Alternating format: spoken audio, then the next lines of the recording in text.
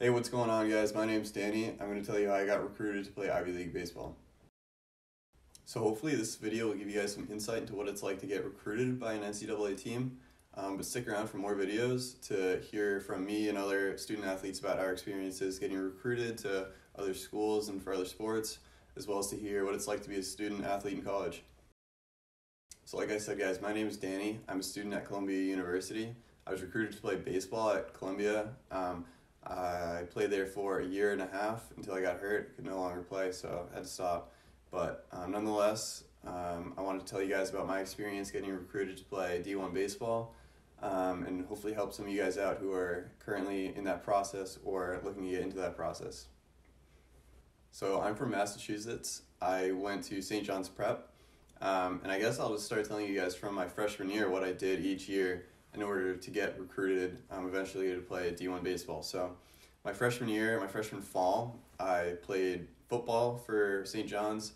I ended up getting hurt playing football that year. Basically right away I got hurt in preseason stuff, so I stopped playing. Not to say that you guys need to stop playing like football or basketball or whatever if you guys are trying to pursue another sport, but I ended up hurting my shoulder. And I couldn't throw for a few months because of that. And knowing that I wanted to play baseball in college, I just stopped playing football altogether. It just wasn't worth it for me. So I stopped playing football that fall. And then over the winter, I was just, maybe lifting weights here and there, nothing crazy. I was practicing with my summer ball team, like my travel team, all winter long. I was also doing PT for my shoulder that year. And then come the spring, I tried out for St. John's JV team, their JV baseball team, and I didn't end up making it. I ended up playing freshman baseball for the whole season. So don't think if you're trying to play D1 sports and you're a freshman or sophomore or whatever and you can't make the varsity team that year, you totally can still play D1 sports. You could totally still play D3, D2, whatever you guys want. So don't think that if you're a freshman and you're not making these varsity teams, that doesn't mean anything right now. So don't worry about that. So that summer, after my freshman year, I played travel baseball with Legends Baseball. I'd been playing with them for a few years already, so I knew the team really well, I knew the coach as well, so that was really fun. And then I also did a showcase called the Head First Honor Roll Showcase, or the Head First Honor Roll Tournament, something like that. It was in Florida. It was really fun. I really recommend that showcase if they're still doing it.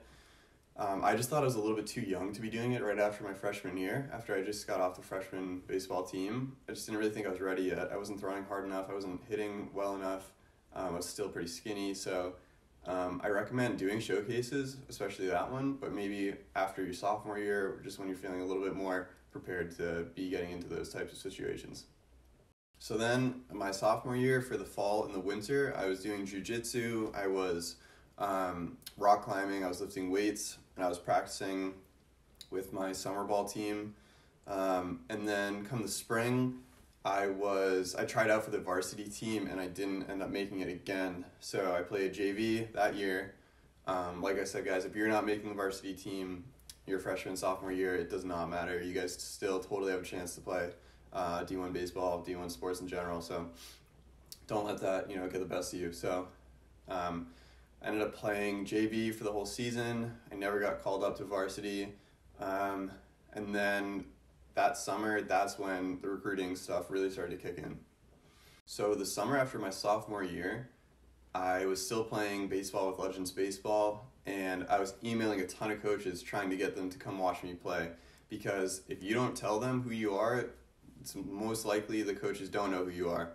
And they're probably not going to find you. So I think it's really important to make a short list of schools kind of after your sophomore year, and start emailing those coaches saying like, hey guys, my name's Danny, I'm 6'1", I'm 165 pounds, I'm a left-handed pitcher from Massachusetts, I play for this team, really interested in going to your school for this reason, for that reason, whatever, and I'm pitching on Saturday the 11th, like hopefully you can, catch me there, you guys can come watch my game. So that's kind of what you need to start doing in order to get your name out there and let these coaches know who you are. So despite writing all those emails, talking to all these coaches, I still wasn't getting any offers. I wasn't really having good dialogue with many coaches. I was mostly just getting my name out there, and I was just focused on myself, just trying to, get better, play harder. So that's kind of the most important thing that I did that summer, was just try to get better and just get my name out there. So during my junior year, that fall, I played fall ball. I kind of just continued playing from the summer straight through the fall. I was still trying to email coaches, still trying to get my name out there, and get them to come watch me play. Nothing really stuck yet, no offers, no really solid dialogue yet. And then once that season ended, I was just practicing with my summer ball team. I was lifting weights, I was rock climbing, I was not doing jiu-jitsu anymore. And then that spring, I tried out for the varsity team, and I finally made the varsity team. I played with them that whole spring, and then come the playoffs, at the very end of the season, I had finally gotten some offers from some local D3 schools. So that's when it started getting really serious for me. I was still emailing those coaches during the high school season, and they would come watch me play. And then, at the end of the season, they liked what they saw. They offered me some tours at their school. I would go on them, and then usually after the visit, they would offer me a position to play baseball for them. That's another thing too, is you don't only need to email schools in the summer when you're playing summer baseball, when you're traveling. You can do it in high school too, and especially local schools, they'll come watch you play.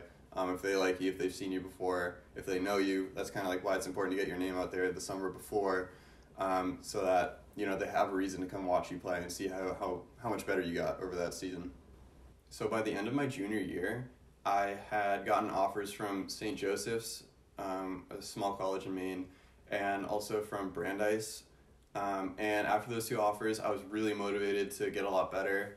I started just training way harder than I ever had been. I put on a lot of size, got a lot stronger, and I was throwing way harder, just playing better in general. So that summer, everything fell into place. I got a bunch of offers from Tufts, Endicott, Gordon, Nichols, Babson, City College of New York, Franklin and Marshall, Pomona Pitzer, UMass Amherst, Quinnipiac, and then eventually Columbia.